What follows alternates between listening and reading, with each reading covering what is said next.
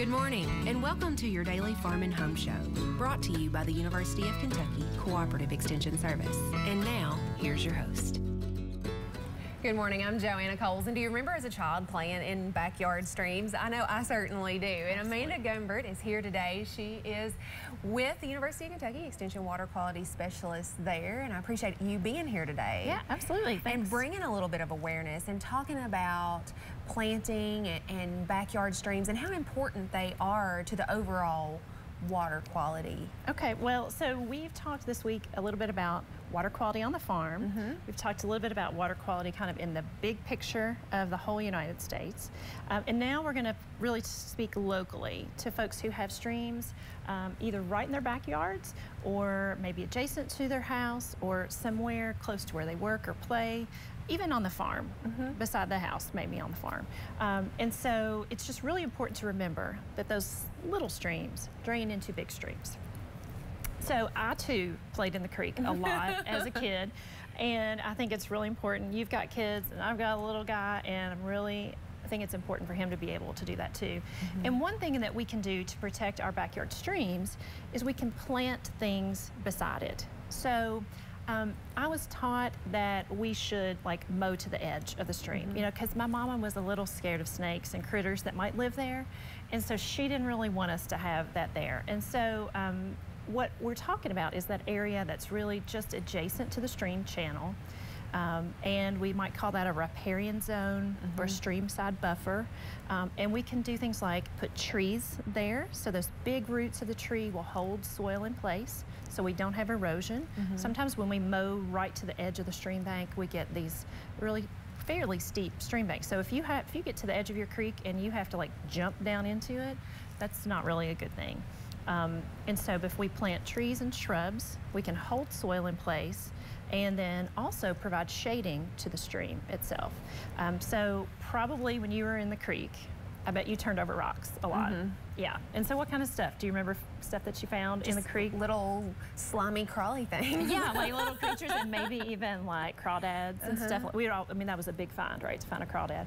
And so those little critters, they live under the rocks. So stone flies, mayflies, all that stuff, and they need cooler water temperatures. And so if we provide shading with trees, then that cools that water down a little bit. The other thing we can do is we can plant pretty things. And so sometimes when we talk about putting you know, areas along streams and maybe not mowing, people get a little scared. They think this is gonna be wild and woolly and this is just not gonna look good. But we can make it look intentional. And so we kind of think about balancing a little bit of wild and woolly nature with intentional plantings. And so native plants that flower. So milkweeds. We hear a lot about milkweed right now as a really good source of food for monarchs. And I have to brag for a minute, I have some milkweed at home. I'm pretty excited. I saw a monarch on it the other day. Yeah. So well, last week was National Pollinator Week, so we talked a lot about, you know, planting those things that are good. Yeah, absolutely. And so we can combine these efforts. We don't just have to have those close to the house. They can be along streams, because then we have a water source for some of those either birds or insects that we think of as pollinator species. And we also can have things that are pretty and that give us some joy from looking out the landscape. And so, you know, we have a publication that kind of talks people through what things to plant by stream. Some things maybe like lobelia, which is like kind of a spiky flower that's blue usually. We have cardinal flower, which is also spiky but red. Things like milkweeds and black-eyed Susan even might be a good plant to put not quite at the edge of the water, but a little farther away, kind of at the edge of the stream bank. And those are pretty low maintenance. They're really low maintenance. So, and all of those things are perennials, and they're native perennials, meaning you can plant them once, and then they're gonna come back on their own. And a lot of times, the best way to maintain them is not to touch them. Yeah. And so that's always a nice thing when you're busy, you've got a lot going on.